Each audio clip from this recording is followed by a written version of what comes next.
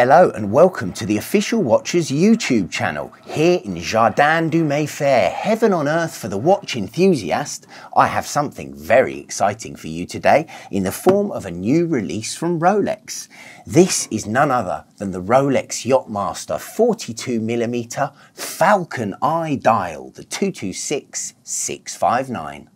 Okay, so it's the first time I'm seeing the piece, first time most people will have seen it, I'd say, and this is absolutely beautiful. What a special dial. I can't wait for you guys to see this one up close. So, the funny thing about Yacht-Masters is that in the collecting world, they're a watch that tends to pass people by. They aren't a hype piece. They are rarely mentioned in the discussion of tool watches, and in fairness to them, they are woefully underrated. There are, of course, reasons for this, but with the upgrades to the line, they're reasons that are relevant to the yachties of old, less so in the current lineup. The Yacht-Master was first launched in 1992 in full yellow gold. It was very much a Hello Sailors type of piece, designed, as its name suggests, for the yachting set. Those who split their time between sailing and getting plastered on martinis while gracing the decks of the yacht club. A steel case and bracelet variant, the 16622, was launched in 1999 and is considered by some to be the definitive Yacht-Master. It had a platinum dial, a vibrant red seconds hand and a platinum bezel that was mounted on an oyster bracelet with polished centre links. The 16622 was and still is a lovely watch, but it was always a niche seller and never really hit its peak. It wasn't appealing enough to the tool watch nutters to be a really big hit. There have been plenty of other configurations of Yacht-Master available over the years, ranging from 27mm, which is of course now discontinued, to the 44mm of the Regatta chronograph. That's a hefty beast. They have been available in a range of flavours: bimetal, full gold, sunburst dials, plain dials, mother of pearl dials, and pretty much everything in between bar a full stainless steel variant. Those of you who keep in the loop will also be aware of the brand spanking new 2023 release that I saw at Watches and Wonders. That's the Yacht-Master 42 in full RLX titanium. RLX titanium was a new metal in the Rolex playground that was initially premiered in the whopping 50mm Deep Sea Challenge. Check out my video on that watch if you'd like to see it. So let's call the new titanium Yacht-Master 42 the follow-up for more moderate wearers. Now personally, I don't think we're going to see a titanium Submariner anytime soon, which is indicative of the strategy that Rolex is putting into the Yacht-Master with its recent tweaks, firsts and investment into the Yacht-Master range. It has gone from the oddball of the catalogue to the point where it's offering some significant competition to its stablemates. The most notable of which was the 2019 release of the Yacht-Master 42, which shed its soft bouncy curves in favour of a larger, sharper, beefier case which echoes that of the Submariner plus 1mm. So for those of you who have met my love of analogies before, it's gone from Sarah Jessica Parker to full Sarah Connor. This has been a roaringly successful evolution that brings us quite neatly to the subject of this review, the Yacht-Master 42 Falcon Eye dial. Okay, so as we're getting nicely into the waffle, let's get her out and have a little look. So when I first saw this watch at Watches and Wonders in 2023, it was under a light and it just gave the dial this really bright tone. I had decided through the glass that it had looked a little bit like charcoal, which I'm kind of sticking to actually, but there's something very, very special about it indeed.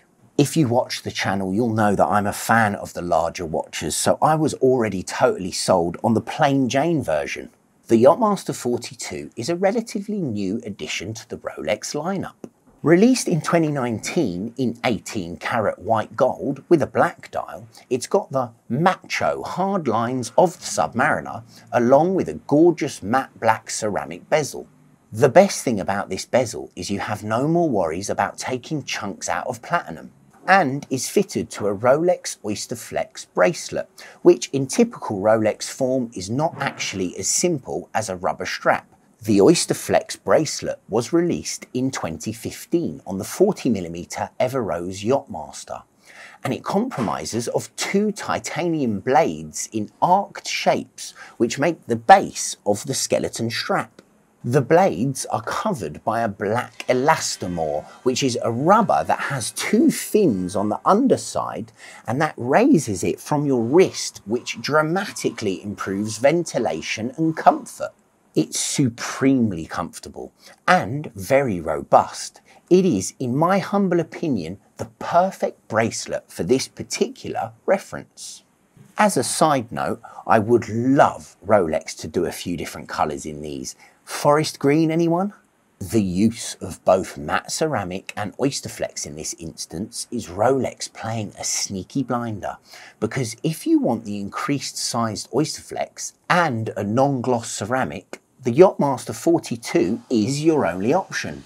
Rolex haven't released a sub or sea dweller with a matte bezel or on an Oyster Flex. So Rolex have very cleverly created a funnel from those who want matte and rubber straight to the Yacht-Master line, which has clearly done the job, as Yacht-Masters have seen a switch from being a faintly forgotten about member of the professional lineup to increased popularity and waiting lists. Job done, Rolex. The case is 18 karat white gold with thick lugs and flat polished case sides, and the bezel is matte ceramic with raised polished numbers. So no surprises from the crown there, they've knocked it out of the park. So here we go, the dial. That is the show of this piece and this particular model. It's called Falcon Eye, which is a stone from the Tiger Eye family. The technical term is unreplaced crocodilite.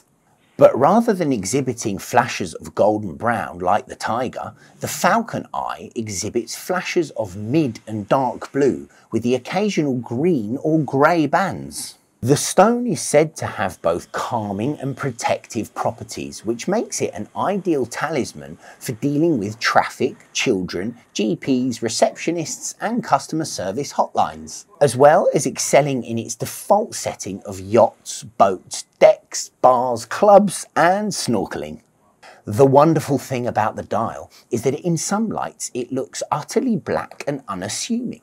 But when the light hits it, it glints into life and displays some captivating blue and grey striations. Given that low-key extravagance has become pretty synonymous with the Yacht-Master, this is in general an absolute triumph. I suppose that drawing this review to a close, a sensible question would be to ask, would I choose this Yacht-Master 42 over any of its competitors? Whether that's a precious metal or steel sub, a GMT or even a Daytona, as these pieces are their natural competitors. And I have to say, yes, in a falcon-eyed flash. Now onto the meat and potatoes. This is the only Falcon Eye dial that I've seen. The price is £42,000, but if you're looking for something understated and really cool, and the chances are you're going to be the only person with that Yacht-Master at the dinner party or the yacht club, then this is the one for you. Guys, thank you so much for joining me here in Jardin du Mayfair. Please do like, comment, share and subscribe so I can keep these videos coming your way.